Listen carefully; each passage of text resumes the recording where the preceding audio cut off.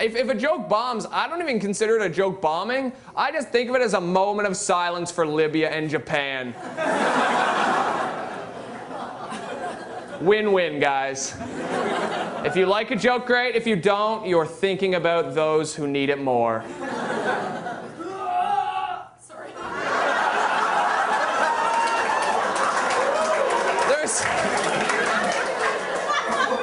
There's no way that was a burp, lady. You have a demon inside of you that's trying to get out.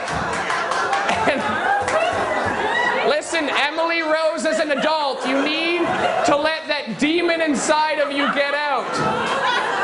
Did you go to hell and swallow the devil's cum and now it's trying to come out of you so it can ruin the comedy show? What the fuck is inside of your stomach?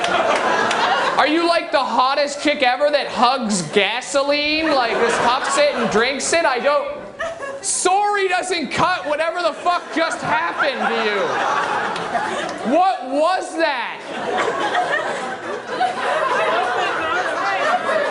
No, say it again. I want to know. I didn't want my friend to pay for the bill. So you didn't want your friend to pay for the bill, so you went... Utilizing that 5 years you spent faking being retarded. Like, I remember how to do this. That always stopped people. I want that guy to stop looking at my tits. We'll talk after the show. That was the weirdest. I've made women come and never have I heard a noise that fucking peculiar in my life.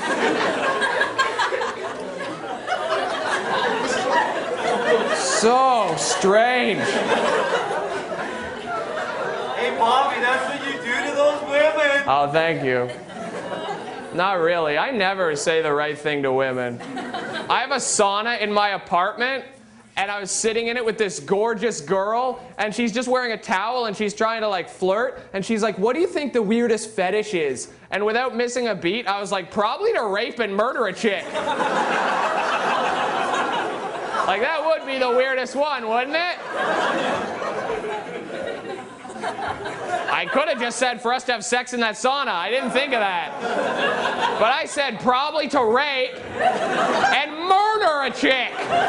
And then I corrected myself. I was like, you know what? That's not the weirdest fetish. And I didn't stop there. I was like, you know, it'd be weirder to rape and murder a little boy. That'd be even weirder, wouldn't it?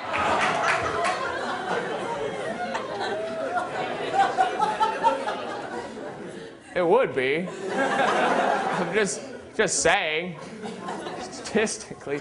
I caught my 8-year-old neighbor watching porn. Don't worry, it was child porn. But I had to discipline the kid, so I was like, get off my fucking computer. What are you doing? Right now.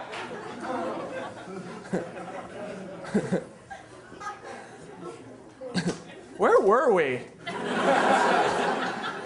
I blacked out after a girl burped, and I just woke up here. I don't know what happened. No idea even where I am. I remember that I was reading this article on the internet, and there is this couple, I don't know if you guys have heard about them, but on 9/11, they were in New York, and then when the London train bombings happened, they were in London. And then when the shootings happened in Mumbai, India, they were there. And this article said that they were the unluckiest people ever. And I was like, no, they're not. Clearly, they're the organizers of 3 terrorist attacks. Obviously, that's what's going on.